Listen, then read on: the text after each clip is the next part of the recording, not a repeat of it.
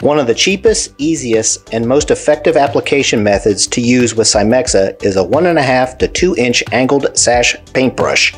Because CimeXa is such a light dust, using a paintbrush gives you precise control on where the dust is applied while minimizing airborne particles.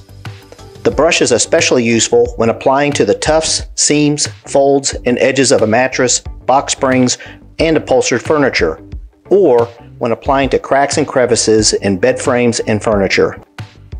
The brush allows the applicator to work the dust into the desired locations and harborage sites.